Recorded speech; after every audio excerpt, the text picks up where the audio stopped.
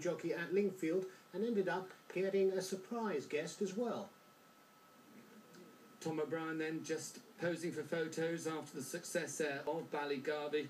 Don't think he'll ride too many more straightforward winners than that. That was all pretty plain sailing, Tom. Yeah, it was straightforward for him. He jumped really well, which helped. I felt going around that I was going to shade quick, but the fact that he was jumping so well, I was always able to get a little bit of a breather, you know.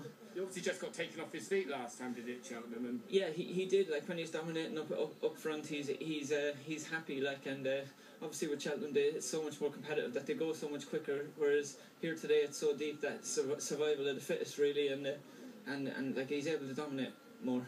Just looking forward, Dickie looks like he's going to be riding Captain Chris, Triggerman, or where do you think you might be going Saturday? You don't know. Hopefully Haydock. I'm not sure because Cannington Brook is in there as well. He's been very good to me as well, so I'm not sure which way it's going to go. He's telling you how he went then. I know he is telling me how he went. You must be pleased with him, aren't you? Oh, brilliant, wasn't it? Let him ride him again, wouldn't you?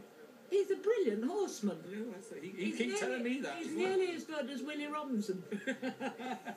Slightly younger. Well, that was who I rode with, was Willie. Well, that's absolutely lovely. Congratulations. You must be pleased with him. Oh, really? It's really good, isn't it? Yeah, It's a Leveron. He's got some good breeding behind him, too.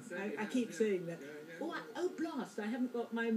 Because there's a lovely poem why we were called the Dark Horse Syndicate. Why I know you were going to say that. Now, come on, why are you called that?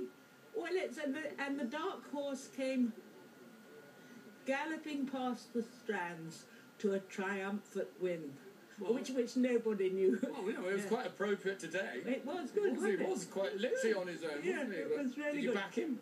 I did. I had £5 on him. Well done, that's nice. He was odds on and not worth doing it, is it? He's a fun horse for you, though, isn't he? Yeah, we can pay another month's training with Philip, can't we? Don't mind, long as owners pay. They don't care, you know.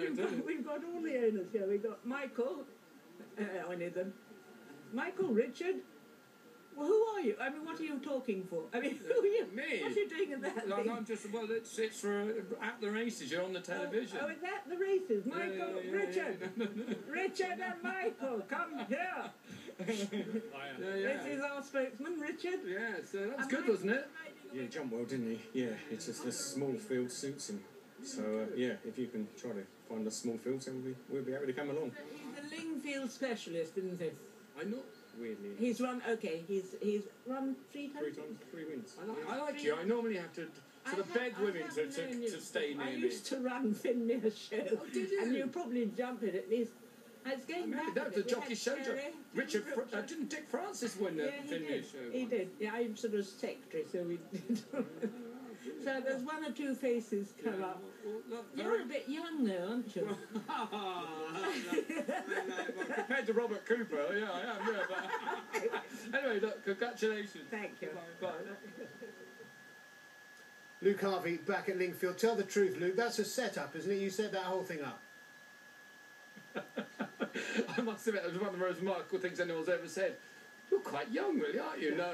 What a lovely lady, and that's what the game's all about, isn't it? Absolutely delighted to have won a 3-horse race here, but no, fabulous lady. Great stuff, Luke.